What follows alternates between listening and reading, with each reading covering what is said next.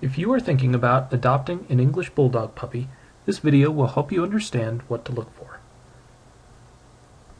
An English Bulldog puppy is ready for a new home at 8 to 9 weeks old. 7 weeks is the earliest it is safe to adopt, but the puppy may miss out on important social learning that takes place in the litter in the 8th week. And this could affect the dog's behavior later in life. In selecting an English Bulldog puppy, pay special attention to the character and personality of the mother. By the time the puppies are 8 weeks, she should be willing to let you visit the litter without getting too upset.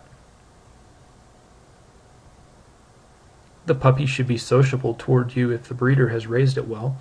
You should be able to pick up the puppy under the belly without it getting too distressed. Watch the puppy run. It should be able to run and play without issues breathing. English Bulldogs are susceptible to breathing issues, and this simple test will help you identify if there is a potential problem. Other physical characteristics to look for include big thick bones, rose ear, a square head, and the back should dip slightly after the shoulders and then rise again over the hind legs. And ideally, you want to look for a tail that's straight and mobile. And what color should you choose? Red brindle is considered one of the best colorings.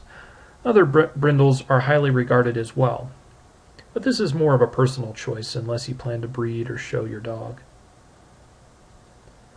Be sure to ask your breeder for copies of important paperwork like the Kennel Club registration, immunizations, show information, and the Bulldog's family history if they have it. Be sure to check this information before you buy the puppy. At this point, you've learned a great deal about selecting an English Bulldog puppy. If you would like to know more about selecting and raising an English Bulldog, please check out The Art of Raising an English Bulldog Puppy. It's available now on Amazon and coming soon on other booksellers. Thank you.